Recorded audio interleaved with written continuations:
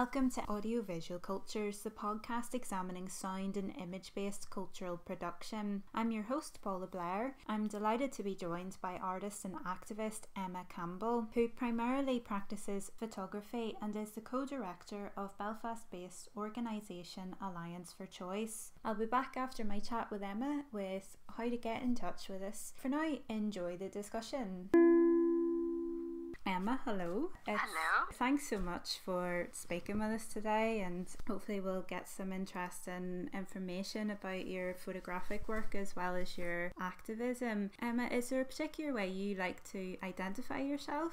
Would you like to tell us, how you present yourself first? Yes, I like to call myself activist artist. I sometimes also wear an academic hat, so it's 3 A's, but I've been on a bit of a having a child sabbatical with that, but usually I have the 3 interchangeable hats of activist, artist and academic. If I remember correctly, we first met actually at an academic conference. My memory's terrible, but I have a really stupid ability to be able to remember really precise things like this. So we met, I think, at the Contemporary Gendered Performance and Practice Conference at Queen's University, Belfast in 2013. Seems like a lifetime ago, oh, but yes. It does, doesn't it? And you presented on your photographic series When They Put Their Hands Out Like Scales. If that's not too far back ago for you, I was wondering if you wouldn't mind describing that for us, and that will help us ease into the sort of work and activism that you do. Yeah, so there's 3 different parts to the When They Put Their Hands Out Like Scales, and when I presented at that conference I had done the first 2 parts. The very first part was a video, which was a short film. I think it's just under 5 minutes. I guess it's kind of about the decision-making process, or I guess the internal dialogue of somebody who decides that they are living in Northern Ireland and they need access to an abortion. So bear in mind, I'd started work on this in about 2010, and at that time the public conversation around abortion hadn't reached the almost cultural, it's not like cultural acceptance now, but certainly saturation. Like, people are talking about it, whether or not they agree with it. It's very much on the cultural horizon at the minute, but at the time it really wasn't. And I wanted to show how what was in the public forum was the words of politicians, which were hugely lacking in understanding, which were obviously mostly, and still are mostly, but even more so then, were mostly male voices. I'd had the transcript from the 2000 Assembly debate on abortion, where Jim Wells, basically as soon as the power got devolved from Westminster to Northern Ireland, Jim Wells proposed a motion in order to ensure that the 1967 Act would never be extended and that no change would ever be made to the 1861 Act. He is definitely at the extreme end, along with a few other people. There's a quote from Ian Paisley Sr., who was still alive in 2000 at that time as well. There's a lot of quoting from the Bible, and there's 1 or 2 dissenting voices in the form of mostly women, 2 or 3 women politicians, and 1 man called David Irvine. In his quote, one of his quotes, he says, "How on earth can we ever put ourselves in their shoes when they put their hands out like scales and put their choices in the balance?" So that's kind of where that phrase came from. I guess I liked it because of its image of justice, and there's something very, it reminded me, the scales obviously can be interpreted like the scales of fish in the sea. It was kind of hinted at something towards the sea and travel, and so after reading through, and some of the quotes weren't as great as his, as you can imagine, but I wanted to be able to show how this is what the public conversation was on abortion, and this is the kind of thing that would be how we figure out what we do in the world is informed, and especially something like stigma, and abortion carries stigma from loads of different directions, and something like that would be informed by not just your own personal and close family feelings on the subject, but then also your wider community, whether that's a church community, whether that's a work community, whether it's if you're in a football team or whether you're in a sewing circle, whatever it is, that's your slightly wider community and what they think of abortion. And then there's the community at large, and in our case that would be Northern Ireland, and the public conversation around it was so lacking in nuance and lacking in really putting, because it's mostly women, but not obviously all women, but women at the center of the abortion argument. So the physical narrative of the piece is, I guess, a journey from Stormont and then through the domestic realm, and then out to the sea. So there's a bit of, I guess, using the metaphors of nature and water and all that kind of stuff. At the time, lots of people thought it was maybe too subtle. And now looking back, compared to what we can talk about now, it really doesn't seem subtle at all, especially when you've got the voices of the politicians in the background. I think that was the piece that you saw at the conference. Yeah. And I was possibly still working on the photographs at the time. Does that sound... Yeah, that you've got that video online as well, haven't you? Yes, that's right, yeah. Yeah, because I rewatched it again recently, and I think it's even more poignant now because there's been no sitting assembly for over a year and a half. So the emptiness of the grounds of Stormont, the desolation there that you pick up in the images, I mean, it's quite a scary form of foreshadowing. That's really interesting because I haven't watched it recently, and I must watch it now. That's really fascinating. Have a look at it again. Yeah, just the emptiness of the place, you know, this place of power, and they're not there, they're not doing their jobs, and they're continuing to deflect these issues. Absolutely. And then the next part of the series was about the actual journey. And so I'd met with activists in London from an organisation called the Abortion Support Network. And they raise money and fund women coming over for abortions, and they put them up in their houses or meet them from the station or whatever help people need. They were in their infancy. I think they started in 2009, so they were still very new, even though actions like that had happened before, but there'd been a lull in the 90s, and then this slightly new version of the organisation came about in 2009. I used lots of the first person stories and narratives that they have, and some from Anne Rossiter. She's an activist who's been doing very much that work from the 70s, and I retraced the steps of people. So I travelled to Birmingham, Manchester, Liverpool and London on bus, on boat, on plane, a number of journeys, probably almost 20 journeys in total. The first journey was a bit more experimental because I didn't know what I was going to do, so I took maybe 4 or 5 different cameras with me just to see what it would look like. I even had a thought of maybe photographing. The thing in my mind actually on the journey was really initially to photograph the places that people stayed in when they had to go over. So that was the first thing I thought of, and you know, I did that as well. But when I got back and having done the journey, I really felt like the journey was the really important thing. And so I made more of those journeys, and I took the stories with me on the bus. When I reflected about it afterwards, because I come from quite a, I guess, kind of a photojournalistic documentary background, was taught my undergraduate by Paul Seawright and Clive Landon and people that are very much in that mould, and Ken Grant. Thought about what I eventually did for the photographs. I realised it was really a performance. So like retracing the steps of women and recording that as if it was me going through it. It was funny, one of the bus drivers was like, "You've been on this bus a few times, are you?" He thought I was from immigration control. Oh, right. Which is quite interesting. I really tried then to do the pictures all from the first person perspective. I'd been doing a lot of research about feminist photographers in the UK in the 70s and 80s, and they had lots of very core beliefs around not victimising women in photography. So if they were asked to go and make, you know, if they were commissioned to photograph, in inverted commas, poor women in a deprived area of London, they would engage the people that they were photographing and ask them how they wanted to be portrayed, instead of just going in and making, you know, some victim photography and othering the people that they were in the subject of the photographs. And so I guess, or I don't guess, I know that that was very much in the forefront of my mind when I was trying to do this first person thing.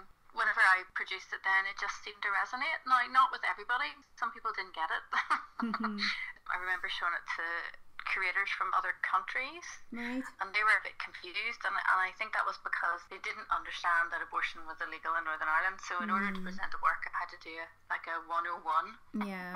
They were like, "But it's like England," and you know, it was a whole conversation. Whereas if I showed it to anyone from Ireland or Northern Ireland, they just got it completely, 100%, no explanation needed. And so I think that resonance is what helped get the show in the Copper House Gallery. And Les, who is one of the amazing guys, Les and his partner run the Copper House Gallery. When I showed him the book dummy of it, he actually cried, which has never happened to me in a portfolio review before. So, normally if somebody cried at your photographs, you'd be worried, but it was, I thought it was his very emotional and unencumbered response was something that kept thinking that I had to keep working on the project. So Wonderful. I mean, I'm just thinking back to, I'm hoping I'm not misremembering stuff, but certainly from me watching the video, there's a focus sometimes on the minutiae, you know, the tiny things, the tiny seemingly incidentals, and it just made me think about if you do go on a journey like that where you're maybe being very pensive, very thoughtful. It's a huge thing in your life to do. What is it that you focus on, and what then do you remember about that day? Do you remember those, you know, I think you clutch on to those tiny things, how the raindrops fell, you know, for example, that sort of thing. Yeah, there's definitely a sense of, especially when you read the stories, so these people are going through something that for some of them it's an easy decision, as in they very much know what they want to do, but because of the stigma surrounding it, it makes it cloak and dagger. Obviously it's about your body, so lots of people forget that while women are needing access to abortion, that means they're pregnant, and early pregnancy, even very early pregnancy, can carry a lot of symptoms, so you're experiencing this very bodily, physical thing that you're going through. Like, some people have to pretend not to experience morning sickness in order to hide their early pregnancy so that people don't know that they're going for an abortion, if that makes sense. All of this is going on, and then at the same time you're having to think about getting to a city that you've maybe never been before, making sure you get off at the right stop on the bus, making sure you've got your passport, and all of these extra things that some people would find stressful just to go on a mini break, never mind to be going while you're feeling the effects of early pregnancy, while you're doing something that's heavily stigmatized, and while you're doing something that is considered not just stigmatized but considered illegal in your own country. So you do get a sense from the stories, they worry about the abortion on one hand, but in actual fact many of them talk about not knowing how to use the tram system, or not knowing if they were at the right, because there's like 2 stations in Liverpool and there's 1 million stations in London, so not knowing if they were at the right station or what ticket to get. And there's definitely that kind of worry about the detail comes through. And you know, if people have made the decision to make the journey, you also get the sense that they've made this decision. We're complicated human beings, so we will have lots of different feelings about that decision, but they've definitely made their mind up when they're going on this journey. So the feelings that come through are, especially when people are retelling their story afterwards, it's like, why did I have to do that in another country? Why did I have to go through that journey? Why did I have to be miscarrying on a plane or a boat on the way back to Northern Ireland or Ireland? And I was trying to put myself as well, you know, there's also this very common, like a thing in the Irish and Northern Irish psyche of travel, of emigration. There's somebody in everybody's family who's moved away to work. You know, you're not living in Northern Ireland. Exactly. I didn't live in Northern Ireland for 10 years. And there was something very familiar as well in making the journey, because I would have, in my early 20s, I would have made the cheapest possible journey, which would have been a 17-hour bus journey from London or whatever. As I got older and earned more money, I was able to fly occasionally, but it meant that the physical journey was something that I felt would be easy to identify with for anyone in Ireland and Northern Ireland. For other reasons that are tied to problems with how we are treated as citizens, or what's available to us as citizens, isn't just even about abortion. One of my tutors said to me, you do realise you're trying to photograph something that's unphotographable, which felt like them throwing down the challenge. That's a challenge. It's the gauntlet. So I suppose I was trying to think of the photographs. Some of them feel like maybe slightly psychogeographical. Some of them feel very dark and very trapped, and then some of them feel a bit freer and a bit more like breaking away, I think. That's certainly what I was trying to do. And then the ones on the bus, you know, you're just there for, if you're doing it by bus, you're there for hours and hours and hours, and beside you'll be different people, and you're wondering why everybody else is on the bus. And also the stories where people were like, I wonder, they had this feeling that somehow everybody knew why they were travelling. So there was all those different factors, I guess, at play. And I was trying not to be too literal as well, on top of that. Looking at them, I feel it captures all that range of things. The imposed feeling of shame that you have, or that you imagine that it should be shameful, or back to those really mundane stretches of time and the nothingness that's happening, and you can't really settle to do anything, and the tiredness of it. It's a tiring thing to do, even if you do travel for pleasure, as you say. Or when I was living in Belfast, I was back and forth to Britain for job interviews and for conferences, for research, whatever. And so you do, when you do see those images, you do relate to just the act of the journey, the travel. You know, so I think that absolutely comes across very well.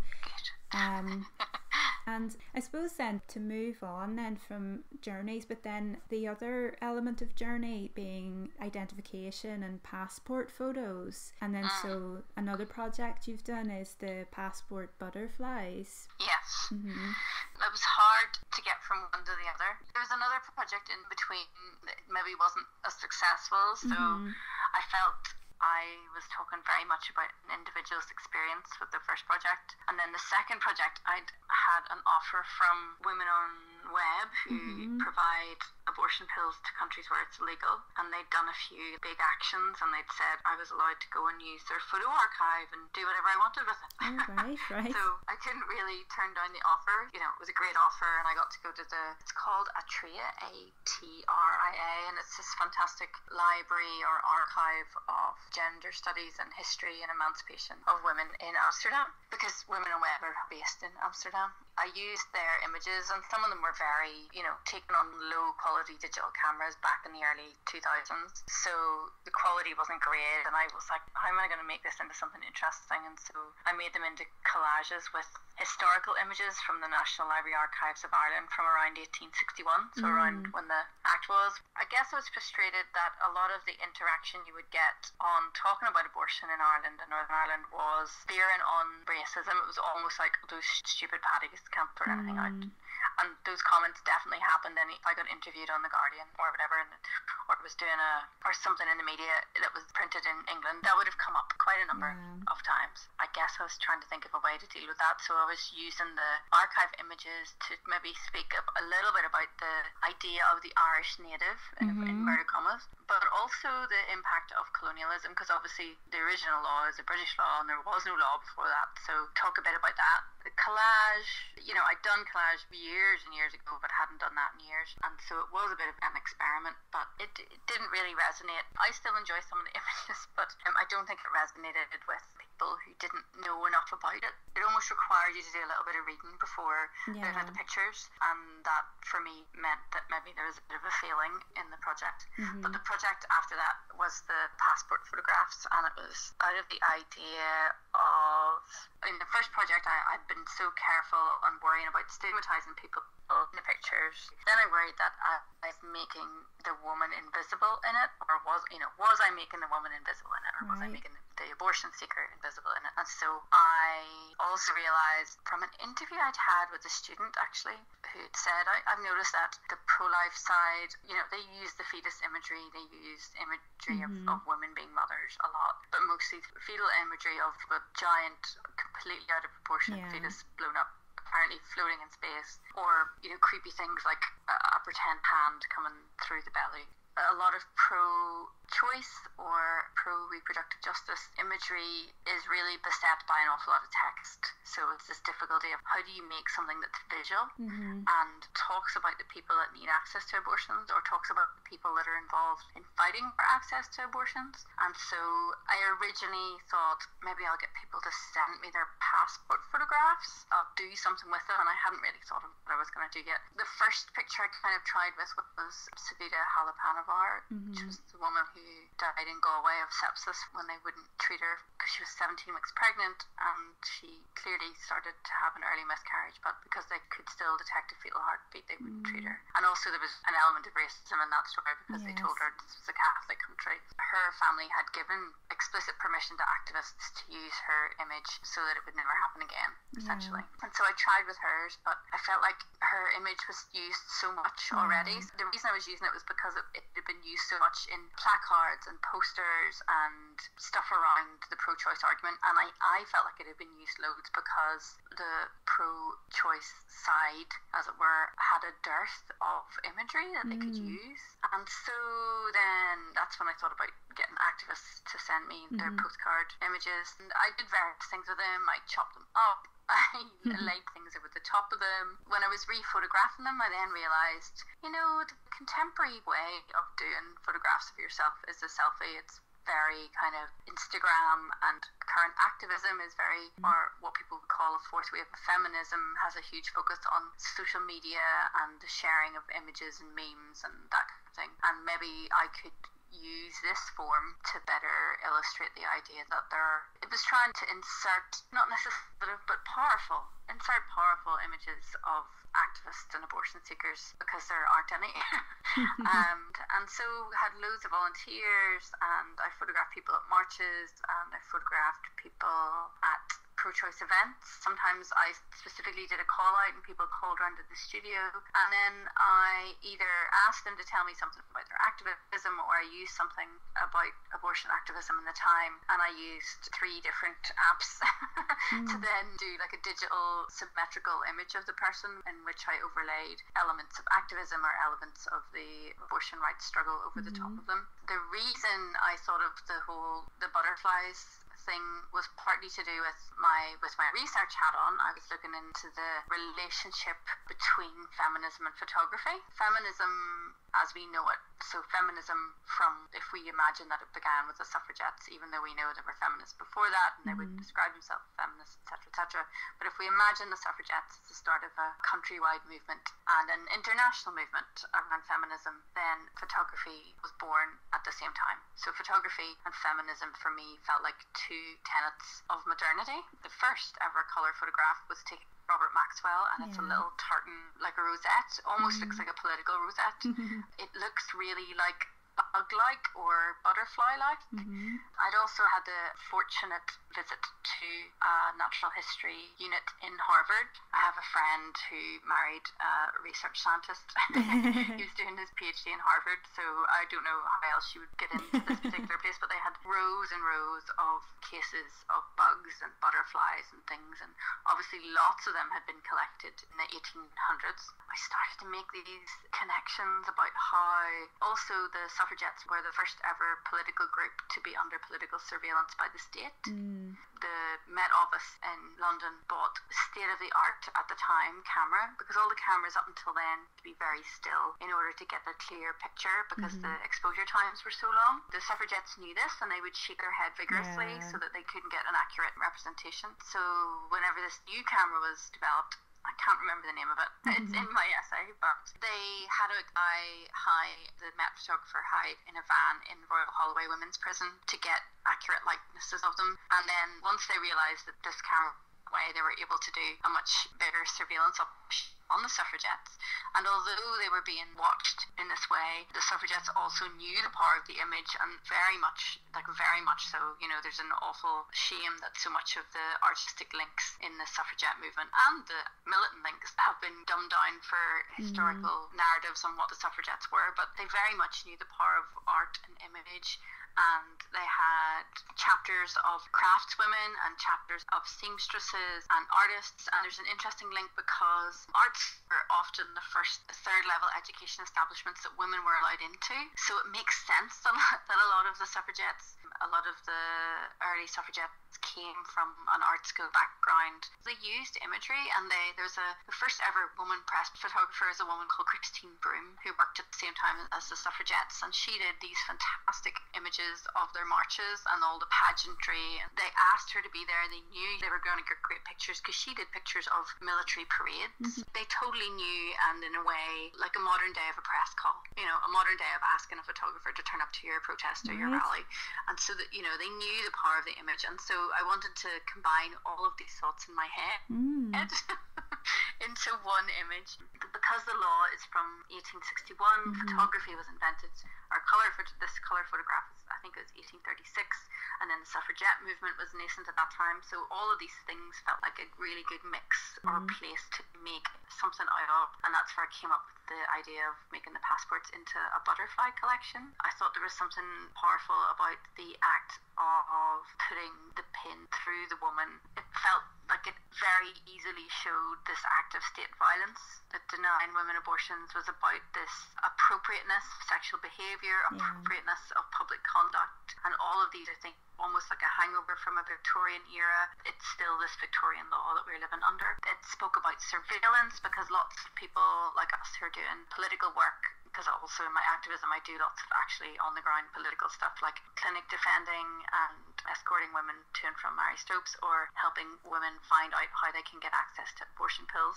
And we knew that lots of us had our dresses watched. We then knew this for certain when some of us had our offices and workspaces raided on International Women's Day 2 years ago.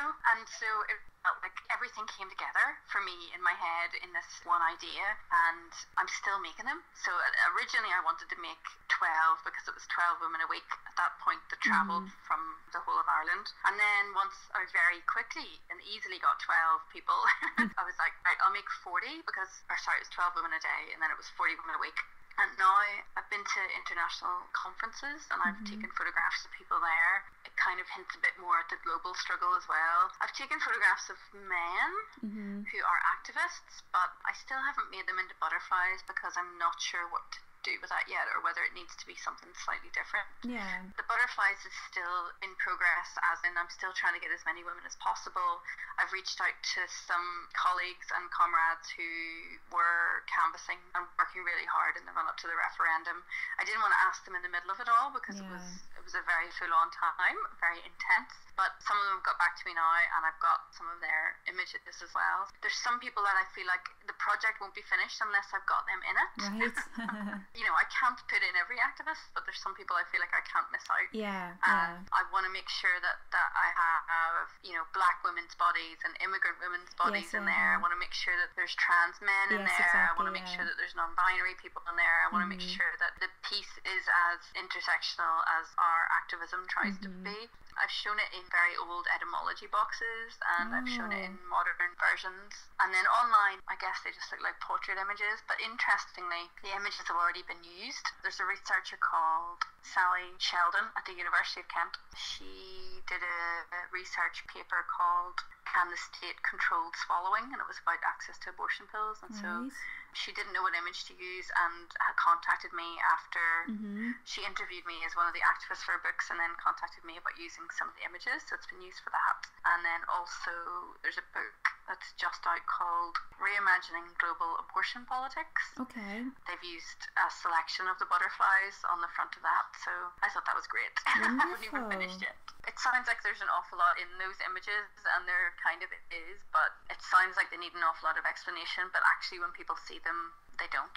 They don't need the explanation like the last one. So they're very layered. There's a lot of texture in them. There's a lot to, you don't just sort of flick through them. You can actually stare at one for quite a long time and get a lot of information from it, you know. Yeah, because I should say as well that I make sure that there's a magnifying glass there, because they're, you know, they are the size of passport photographs, so you do need to get very intimate with them.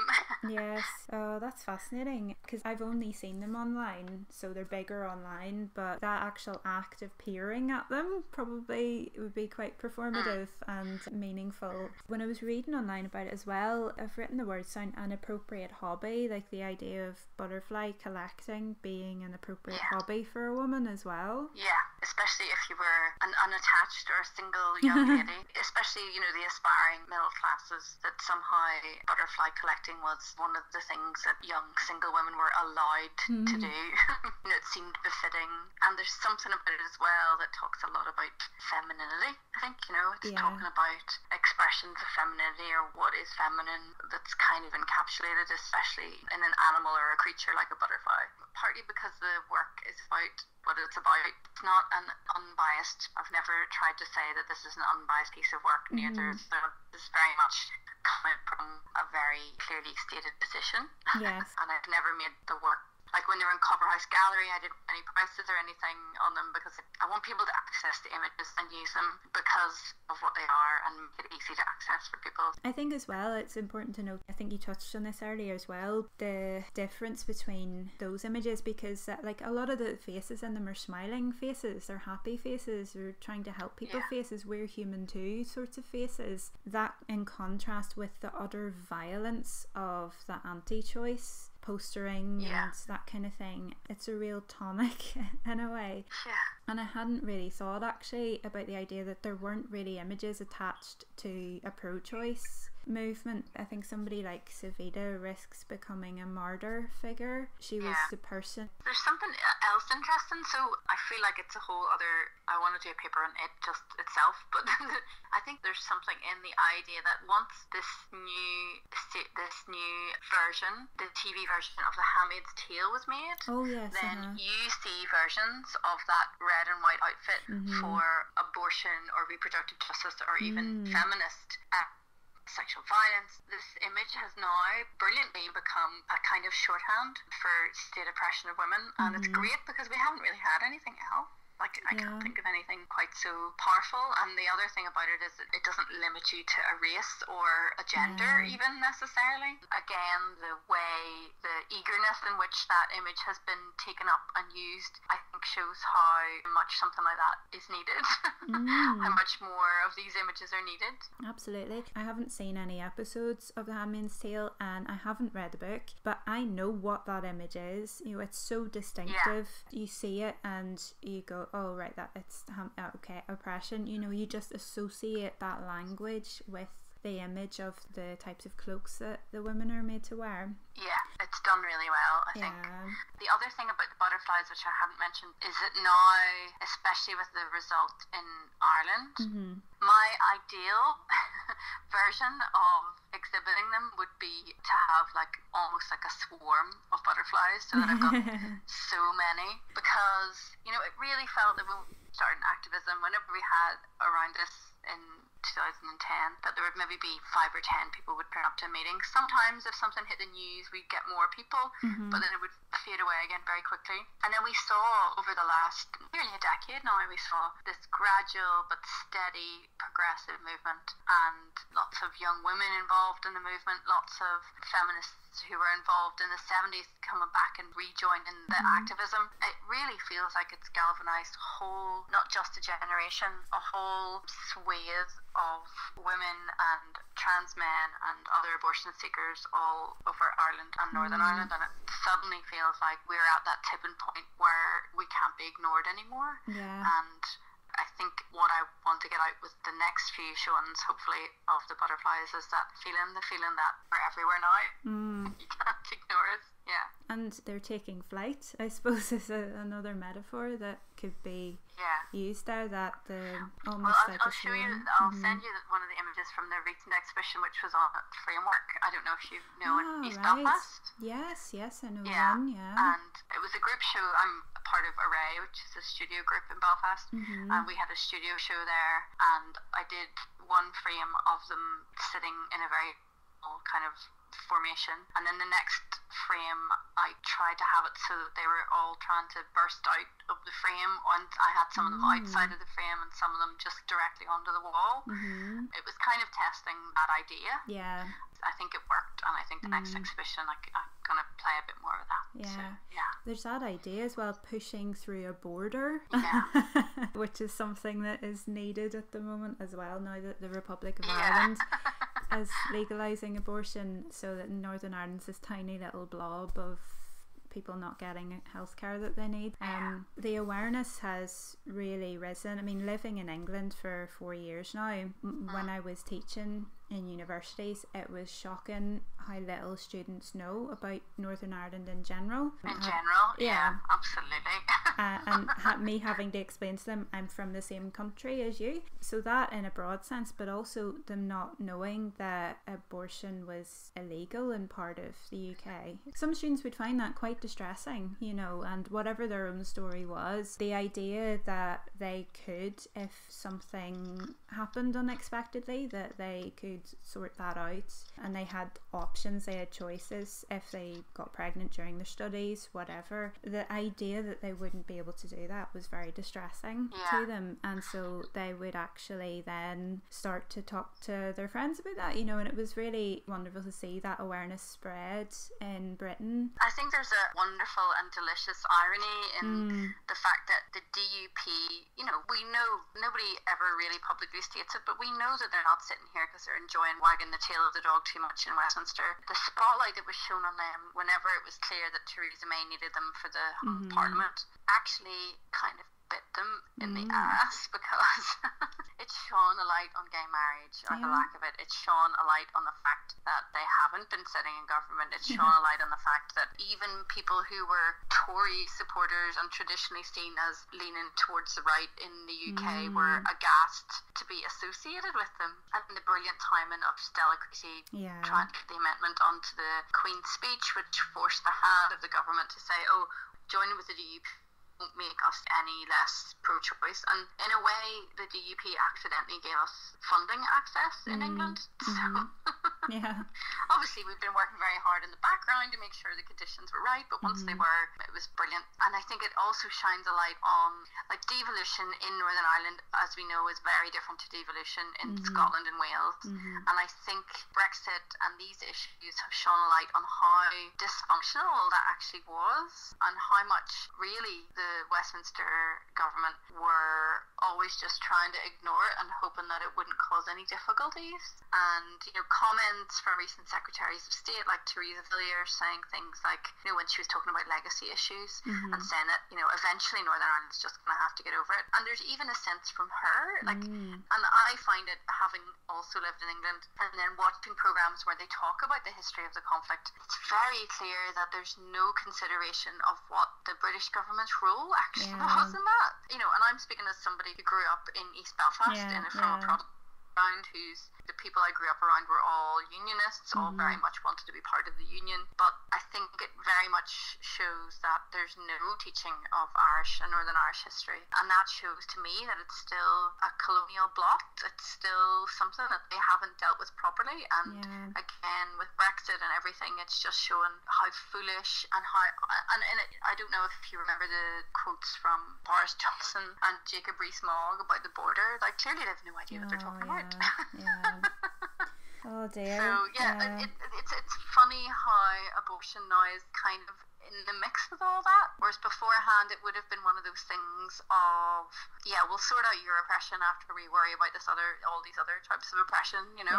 And there's always something bigger. Whereas now I feel like it's absolutely seen as something core and central to the values of the DUP versus the values of everyone else, you know, the people. If there's anything else you think you would like to say, please do. If you want to plug websites, pages, any publications or your exhibitions coming up, please work away. Just that book, Reimagining Global Politics. And then there's another one. I did lots of collaborations with Siobhan Clancy, and we co-wrote a chapter on art and activism in Ireland and Northern Ireland. Brilliant. I can't thank you enough for taking the time to chat with me about all this. It's been really fascinating. The problem is, as you've discovered, because I don't get to talk about it very often, once you ask me a question, I'm off for like 10 minutes. Oh, that's ideal. I suppose then you get a lot of questions about the activism part, not so much about the art part of what you do. So definitely. Whereas I'm trying to do it the other way around. No, it's good to do it the other way around for a change. Because I'm just off, once I get off the phone to you, then I have to do boring, what I call invisible activism. So sending emails to people, booking things, all that stuff that has to happen. So yeah, that's a good point as well, actually, to raise, like, because maybe there are things that a lot of us do are those invisible, the boring online or just talking to people and the unseen work. It's always important to remember that people are doing unseen things as well as very visible active things. Like tonight, so I'm getting ready to do a workshop with Kelly O'Dowd tonight. There's a few women's groups that we have some connections with because we did suffragette workshops with them. Well, they were called Challenges and Choices of the 21st Century, and it kind of teaches them about feminism. But now we're going back to do a much more, and the reason we do it is because the last stage in the course, it's a 6-week course, talks about abortion and reproductive rights, because we felt like, especially a lot of the working class areas, you couldn't just go in the first week and say, right, we're going to talk about abortion. We had to introduce ideas of autonomy and remove the stigma of the word feminism first. But anyway, all the groups by the end of it loved it, and we got funded with the Open University to do more workshops with people with an exhibition we were part of called My Body, My Life. So it travelled all around the UK and included my journey photographs. Great.